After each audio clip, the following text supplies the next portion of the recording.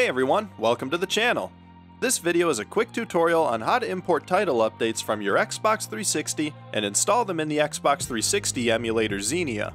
Some games will require a title update in order to access DLC or certain features that were patched in after release, but before we get too far, I do want to mention that title updates currently only work in the Canary version of Xenia, although there are plans to add full support for them in the Master version as well. I can't provide you with any title updates myself, but everything else that you'll need is down in the description. While you're down there, you'll also find timestamps for each step of this process, so if you already have your title update file, you can skip right ahead to adding the update to Xenia. If you still need to import your title update from your console, I'm gonna cover two methods on how to do so in this video, so feel free to watch them both, or just skip ahead to the one that's relevant to you.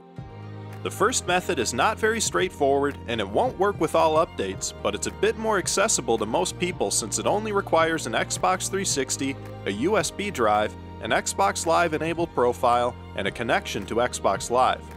The second method is much simpler, but it requires an Xbox 360 data transfer cable or a compatible SATA to USB adapter depending on your model of Xbox, both of which can be tricky to find. You may also still need an operational Xbox 360 and access to Xbox Live as well if you haven't already installed the update on your console. And last of all, before we jump into the tutorial, be sure to give this video a like if you find it useful, and subscribe to my channel if you want to see more from me in the future. This first method of importing your title updates will allow you to store them on a USB drive to easily transfer them to your PC. Unfortunately, updates that are already installed on your hard drive can't simply be copied or moved, so to get around this, we'll need to install the update fresh on removable storage. To get started, disconnect the hard drive from your Xbox 360 and insert your USB drive. Then power up your console and head to the Settings tab on your dashboard. From here, go into System Settings, then Storage, then select your USB drive and hit Y. Scroll down to Make System Drive, then just hit Configure Now and give it a few minutes for your console to format your USB drive.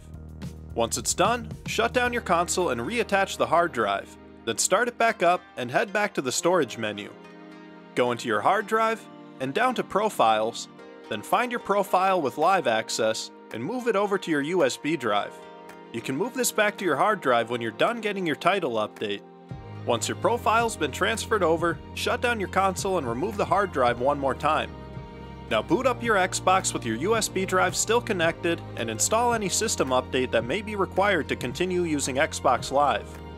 Once you're set, just start your game and install the title update when you're prompted to do so. When it's done, you can shut down your console and bring your USB drive over to your PC. Open up Velocity and it should recognize your USB drive as an Xbox 360 system drive and allow you to explore the files. Hit the little arrow to expand the contents of your drive, then do the same thing to expand the Shared Items folder. Expand the Updates section and you should see your title update here. If you don't see it, then unfortunately this method will not work and you'll need to use the other method to import that specific update. Once you've found your title update, just right-click it and copy it to the local disk.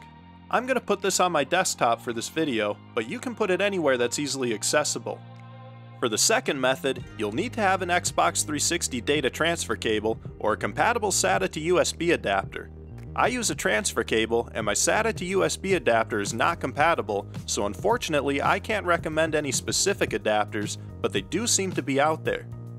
To get started, all you need to do is download the update to your Xbox 360 like normal if you haven't already. Once it's installed, remove the hard drive and connect it to your PC. Then open up the version of Explorer 360 that matches your drive. You'll want to run the program as an administrator, otherwise it won't be able to find your hard drive. Also make sure that you're using the correct version of Explorer 360 for your hard drive and only Explore Partition 3, otherwise you run the risk of corrupting your data. In Explorer 360, go up to Drive, Open, and Hard Drive or Memory Card. Your hard drive should automatically be detected and the contents will populate on the left. Open up Partition 3, then click into your cache and sort by name. The file that you want starts with TU. If you have more than one title update in your cache, you can extract them all to somewhere that's easily accessible like your desktop.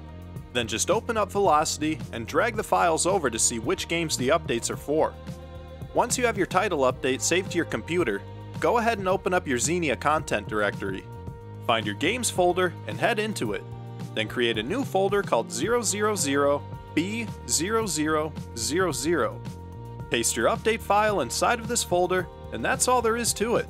The next time you load up your game, you should be able to access your DLC or additional features if a title update was required. If you still aren't able to get your title update to work, the first thing that I suggest doing is making sure that you have the correct update for the correct game. And again, just keep in mind that this only works with Xenia Canary, and installing a title update may not affect your game. Xenia is still a work in progress, so there's still some things that prevent certain features and DLC packages from working at all. If you found this video useful, be sure to subscribe to my channel for all sorts of other tutorials and emulation related content. Otherwise, thanks for watching, and I'll catch you in the next one.